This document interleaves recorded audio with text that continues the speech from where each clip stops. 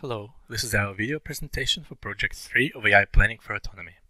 Our team name is Infinite Monkeys, and the team members are Gonzalo, Garcia, and Max. For the Pac-Man AI competition project, we investigated 5 distinct approaches, and we will explain each of them in this presentation. Our first approach is the A-star. We used the maximum maze distance as the heuristic for our agent to reach his goal destination. If the agent is the Pac-Man, the goal would be the closest food and shortest path back to base if it is being chased. If the agent is a ghost, it will chase the invader when it is detectable. We implemented this approach mainly to understand the Pac-Man code structure. We know it is not optimal and cannot generalize very well in the competition. However, it served as a guide to implement more sophisticated algorithms. As we can see, even though it tries to avoid some positions, it is not smart enough to escape from enemies. It repeats the process to find the closest enemy food every time it respawns. Our second approach is the Monte Carlo tree search. We implemented this online search method to have 5 rollouts in total, with nodes selected via our upper confidence bound.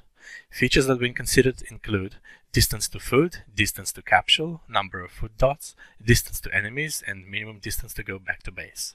The agent with this approach could look ahead a couple of moves to select the best action. However, its ability is capped due to the assumption that the rest of the world is stationary. As we can see, based on the features that we selected, our Pac-Man is relatively conservative and sometimes goes back and forth in the middle of the map. However, in many of the games it is quite effective at capturing and bringing back food. Also, we see that the agent is sometimes oblivious to the surrounding topology and may therefore enter dangerous dead ends, because the calculations do not reveal the fact that it can be trapped by the enemy. Our third approach is the approximate Q-learning. We trained our agents against the baseline team across several random layouts. We used features such as ghosts that are near, closest food, food already eaten, and minimum distance to return to base. Additionally, we utilized reward shaping to encourage our agent to eat food and get back home safely. We used this approach during much of the preliminary competition due to its relatively stable performance. This approach performed very well, and we were able to obtain feature weights with no direct human input. However, the training time for this algorithm is very time-consuming, typically several hours long. Additionally, we need to train it in different layouts and with an effective reward function and reward shaping technique in order to make it very competitive. As you can see, our Pac-Man attacker is overly conservative. It goes after food only if it is safe to eat it. Otherwise, it tries to look for an alternative path. Also, we found that our agents sometimes get stuck in loops. Our fourth approach is the game theoretic minimax tree. We implemented it together with Monte Carlo tree search to handle cases where the exact location of the enemy is not available. We implemented the depth-limited minimax algorithm to a depth of 3 to find the best action in each game state. Lastly, we used the same features as we used for the Monte Carlo tree search. We think this approach generalizes well in the competition and against the baseline team when testing. Taking into account the actions of the enemy make it our most effective approach. When examining the resultant agent behavior, we see that as soon as the defender observes the enemy, it goes to eat the invader enemy. And also, the offensive agent attempts to evade a chasing enemy until it is safe to resume eating enemy food. Our last approach is the rule-based one. We realized that we can have both agents follow the same context-sensitive behavior rule set and effectively act as both attacker and defender, depending on circumstances.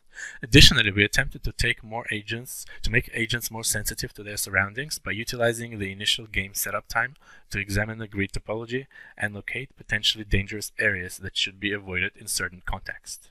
As a result, the agent actions are more interpretable and predictable. However, we needed to take into account every possible scenario from different layouts. We can see that both agents start as offensive and start to eat enemy food while avoiding the colored positions in the simulation.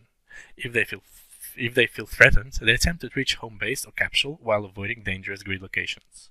When it is safe for the agent to come back, it returns and delivers the dots. For each of our methods, we gauge this performance against the provided baseline team across 10 different layouts, with the layouts being kept constant across each of the examined methods. We noticed that the minimax approach outperformed the other techniques by winning all 10 games and returning the highest average score per game. Due to its versatility and stability, we utilized the approximate Q-learning approach during most of the preliminary competition. However, due to the performance of the minimax, as shown in the previous slide, we decided to use it for the final competition. For future work, we could try to implement deep Q-learning and combine game theory with reinforcement learning. Furthermore, we could design features that are more specific to each approach, or implement feature engineering in order to obtain a set of the most effective features. Additionally, sensitivity to game grid topology should be implemented for all of our methods. Finally, Bayesian inference would also be used to make a better estimation of the enemy's position.